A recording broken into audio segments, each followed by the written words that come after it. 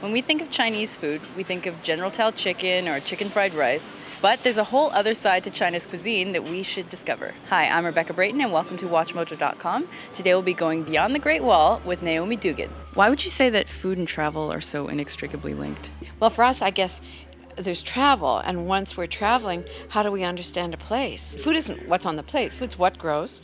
How do people deal with that? What's the climate?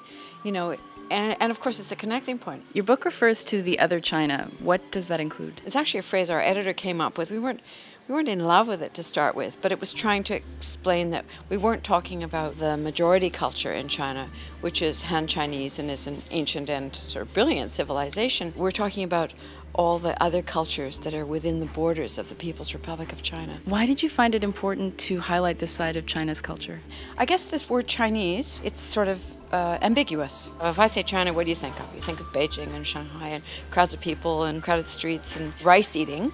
And in fact, in this China we're talking about, in Inner Mongolia, for example, where there's grasslands and not much agriculture, it's mostly animal food. So there's hot pots and meat. In the west, in the oases in Xinjiang, it's kind of like Turkish food because they're Turkic people. So there's flatbreads, there's kebabs. In Tibet, again, a high altitude place, more meat-based, some vegetables as well, some simple stir-fries, but mostly sort of simmered sort of stew-like things or soups. And then when you get to southern Yunnan, which is sort of southwest China, then you're talking really about Southeast Asian sort of palate. So there you finally get to rice. The interesting thing is that what you don't find in Chinese food is raw.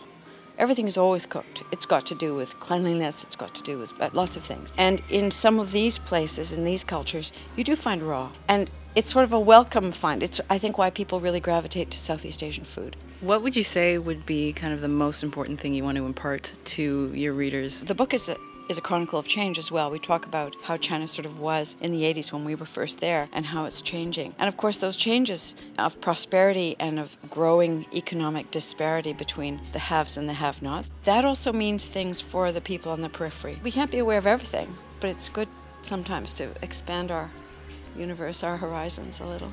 Thank you very much. Thanks.